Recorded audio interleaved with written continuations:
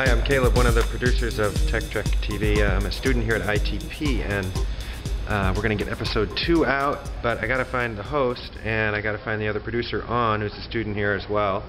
So I'm going to go look around school, but I thought I'd take you guys with me online there, and so you could see what ITP is like. Hey, Todd. Hey, Caleb. How you doing, man? Yeah.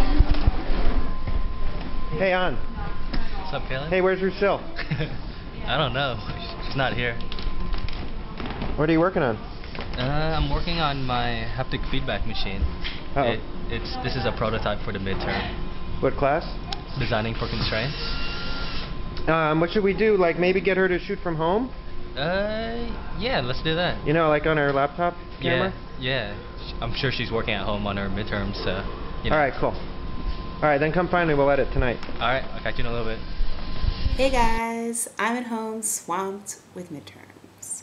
I'm Lucille and welcome to episode 2 of Inside ITP. This week, we caught our beloved researcher and programming teacher, Dan Shiffman, working on a very new project.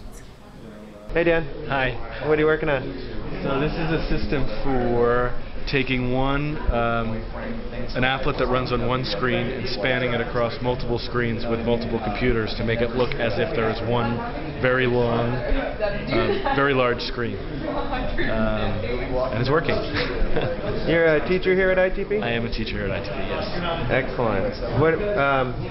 Where do you see this leading to? Well, right now this is just an open source framework for kind of doing this, and the model is kind of using processing, and the idea is to release this to the community here, the community of motion artists worldwide, and let people see what people make with this.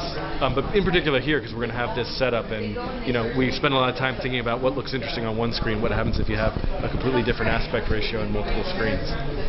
Thanks. We'll see what happens. Sure. Do you have a website where this stuff is? Not yet, but we will soon. Okay. This is brand new. Great. We have a scoop. All right. Dan's site is at www.shiffman.net. And for more info on ITP, of course, you can always go to itp.nyu.edu.